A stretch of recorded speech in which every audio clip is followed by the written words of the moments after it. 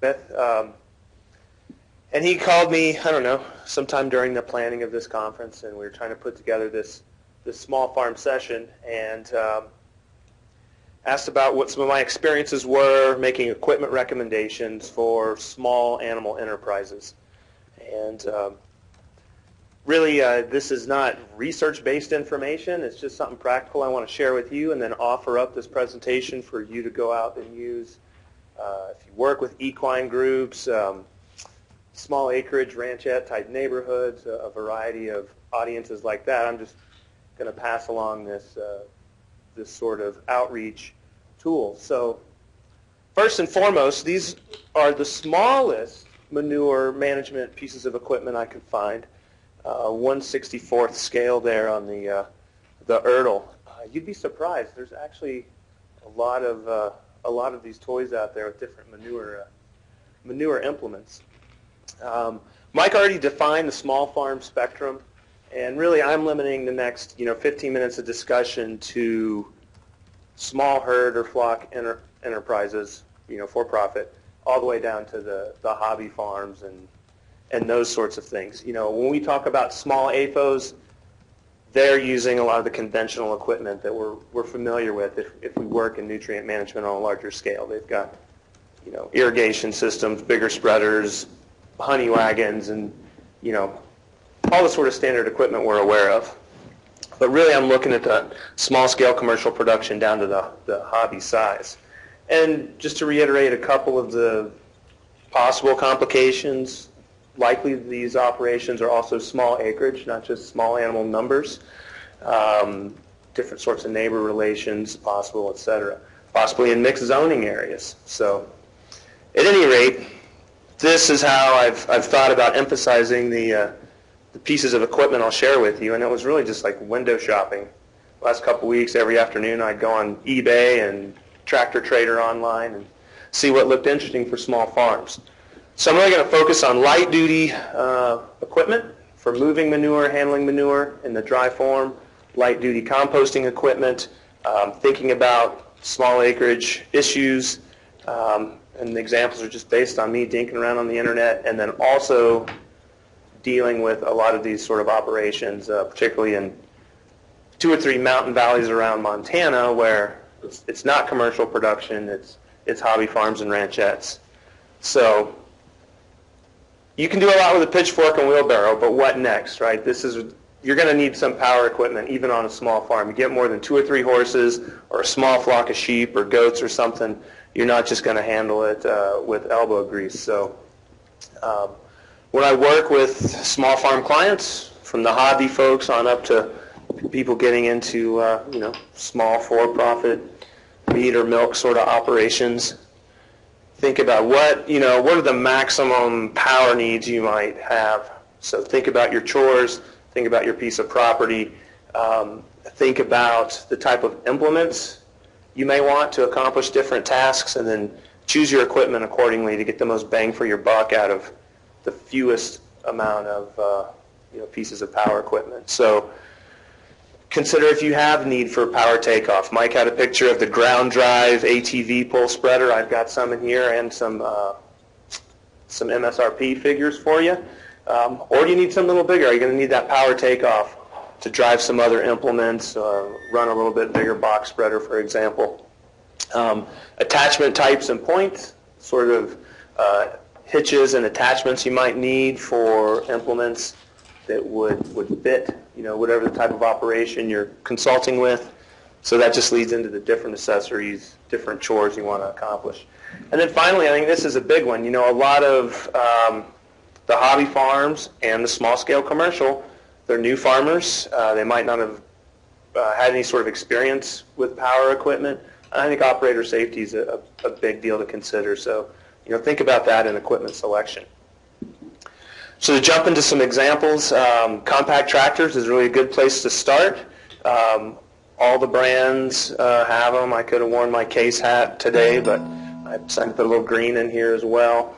About $20,000, power takeoff. You can run quite a few different types of implements off of it. I think the key thing here is any of these, we talk about manure management, small farm equipment, a loader is the basic. I mean, that's what you're going to get into once you have more than a few animals. There's a Kubota B series. This image is out of a small farm in the Okanagan Valley of BC. $18,000 to $22,000 new. There's some of the specs. You can get a backhoe attachment, the loader. It's pretty handy. There's other things you can do with that as well. Once again, power takeoff. But a skid steer is really versatile. I work with a lot of small horse operations, small-scale composters, sheep and goat dairies, and they do everything they need to do with a skid steer loader. They're pretty darn safe, pretty darn easy to operate. You can get other accessories for them, compost turners, tilling accessories, hay forks, a variety of things, but just the loader itself is pretty darn handy. eBay, Tractor Trader, I tried to look at prices across the whole country, and for 1990s era, smaller diesel, Bobcats and skid steer loaders, you can find some for under $10,000. So that might not be cost prohibitive for small farms. Newer ones, $15,000 to $30,000 for the smaller end of the line. Custom attachments to pickup trucks. Dump beds are really handy for managing manure on small farms. The dump bed there that's attached to that, was that a GMC? That is a little bit pricey, but I found 3 or 4 old dump trucks online. If it never really needs to leave the property, you get $2,000 or $3,000 for an old 1960s dump truck. It works just fine. In fact, a young and small-scale goat farmer I work with uses a small dump like that for a bunch of his manure and compost chores. So that's something we can recommend to our clients. ATVs and hybrid ATVs are becoming more useful for actual on-farm chores. Around Bozeman, all the landscape companies use them with some yard-type implements, and they plow a lot of snow around shopping centers and downtown with these, so they push manure just as well.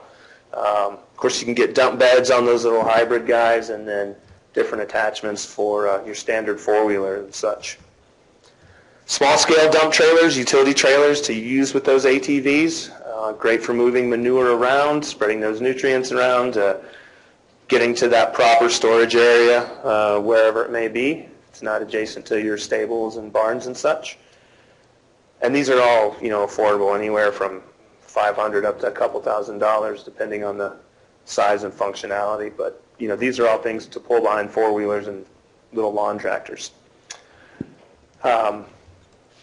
These images here, there's an old spreader on the smaller end. This image to your left is a newer spreader on the small end with a power takeoff, so you'd need one of those compact tractors with the PTO. But here's an example, about 40 plus cubic feet on a model like this. Several different brands had brand new models for $5,000 or less in that 3 to 5 range, requiring a power takeoff. But then we get into a whole new realm, and really I didn't see these start popping up like this till about the last decade. I mean, it seemed like I saw antique ones, and of course the Amish, we've heard a lot of Pennsylvania talks and such. They've had ground drive tools for a long time, but these are readily available. $2,500, $3,000. Pull it behind a heavy-duty lawnmower, ATV, a variety of things. So I think these are really handy in horse operations and small herd and flock enterprises. Just more similar pictures. This micro one here, really good for 2 to 3 horse stables and equine farms or businesses, $900 to $1,200. I think the price differentiation there was on whether you got a painted model or what the metal finishing was on that. That's the lower one to your right, of course. These are many of these are a live bottom, so it helps pull the material back to the flails, spins the material out. So some sort of bar chain drive in the bottom. A chain harrow can be really handy on these small farms for managing manure, especially horses. And I'm not going to make any claims about horse behavior, but they get those areas, they're dunging areas, and they try and avoid them. And if you're already on a small acreage, that horse behavior limits your pasture, available pasture. And sometimes spreading around, breaking up material helps with that issue, the natural concentrating in your limited pasture for horses. Or if you can only crudely apply manure, you can use something like this to break it up more, to try and get a more uniform application on a small acreage. Just a lot of uses. There can be some benefits there too to parasite control, pathogen management as you break up essentially that habitat for bugs and such. Now regarding compost turning on small farms, this would be a bit extreme. This example here is a small end of the commercial scale, but this is a towable windrow turner that we have up at our Ag Experiment Station in Havre. This one actually has self-contained power. It's got its own engine on the back. Some of these are PTO driven, probably a little bit out of the range for the type of operations we're discussing today. But there are other options, such as a skid steer attachment. This one just sold on eBay, I think somewhere in the East Coast, Northeast, for $3,400 used. And you see it's got hydraulic attachments there for the power source, hooks onto the front of a skid steer loader, looks like this. And so you can chop the compost, it side discharges to build and start your windrow. You come back again at your turning interval, it mixes, aerates, side discharge again, and you just move your windrow back and forth. But once again, that skid steer set up with tracks, but very appropriate for size operations we're talking about. And then once again, just the small loader in general. Martha, I think this is one of the small farms you work with here on the Front Range. But my buddy Nate Brown at this goat dairy, where we've done a lot of small farm demonstration and compost research, he does most of his compost management with a skid steer. And he sells a lot of it commercially around the Gallatin Valley, the Bozeman area. So really handy. There's not any equipment in this image, but Nate used his small box manure spreader to get his windrows started the first time. So they've coming out of the winter, they've got deep pack bedding and outdoor lots at this goat dairy, a lot of straw, for warmth through the Montana winter. So he's got a lot of material he really needs to break up, and he loads it into that manure spreader. It's the wagon he uses to get it out of the production area. He can break that material up, and he just makes his first pass of a windrow discharging from his manure spreader. Then he comes back with his skid steer loader and pushes it up, and that's how he gets his compost going for the year. Once again, this is from Nate's farm. He built this himself. It's just angle iron, expanded metal grating, bolts, washers, and a little bit of welding. And anyway, it's part of his quality control for his commercial compost operation from his goat dairy. And some ear tags, baling twine, other trash that ends up getting kicked around. And he puts those large pieces back in and recomposts them with the next batch. So this is something that's pretty new that I found. It's, I guess, originally from Australia. There's an importer on the East Coast, Mid-Atlantic area. I think it actually might be Pennsylvania. You got in Pennsylvania, folks, there's a couple manufacturers of these small regular spreaders, and one of those companies is importing these from a foreign manufacturer. And you see the volume there, and as well as the price quotes. And these are on YouTube. You can watch them in action. It's pretty neat. So I guess I've got a pretty small dog. If I had any bigger dog, I might get one for my backyard. But and in some cases, some of these small farms are, equine operations where the bottom line is not the first factor. So it might be a tool they'd be interested in. But what about slurry and liquid? I'm originally from Georgia and worked most of my extension career, or half my extension career down there. And there are a lot of, John, the 1950s hog operations, those old half shed, and then, so these pretty small hog operations. I call them small farms, and they had a sloped concrete pad out of a little shed shelter, and all those operations had small lagoons or slurry ponds, and so they're small. They needed to deal with their waste. Most of them used like a large bore, impact sprinkler, something, traveling gun system. Those can be affordable for our smaller commercial production animal feeding operations. Germany, Great Britain, Denmark, all those these small tankers are available in all those markets. I could not find where anybody had imported one to the U.S. But there are different ways. Not deep injection, but there are injection toolbars you could get for those. Your regular splash plate.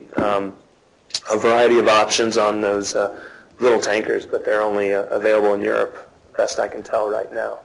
But perhaps in the near future, an option for our small farm clients.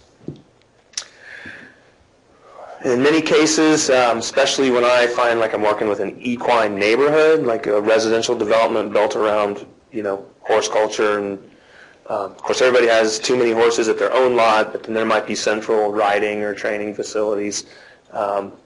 Lease and shared ownership might be a really good option for those sorts of scenarios, where small farms or the hobby farms can combine resources. Option to borrow and rent. The remaining RC&Ds around the country, many of them have a variety of equipment for rent and lease, and some technical assistance on the nutrient management side at the same time. So a good option for our small farm clients there, and then sometimes custom haulers. Mike, I liked your example of the guy that's built a business servicing those farms with the rollaway and the central composting facility. That's pretty interesting, and if the population dynamics work, that could be looks like a good business plan. And then this one is my favorite. These are very prominent in the small farm markets of Boulder, Bozeman, and Burlington. This is a pre-2008 Subaru Outback with over a cubic yard of compost in it.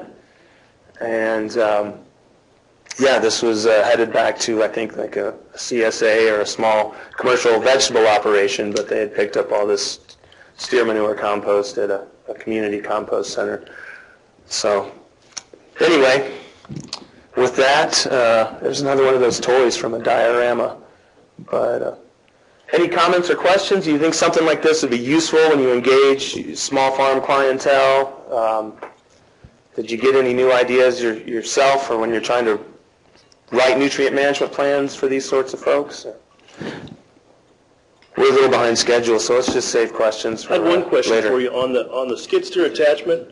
How effective have you seen those? I've seen them where you couldn't do a very big pile with them because they just didn't have quite the power to. Especially if it got real wet and kind of clumpy, it wouldn't turn real well. Right. My buddy Nate demoed one of those, and his material was pretty dry and pretty friable, so he didn't have the clumping issues. But there's some footage on YouTube of those as well. I really don't have many observations to comment on. It would certainly be lighter duty for sure. Right. I feel lighter. So, thank you, Tom. Yep.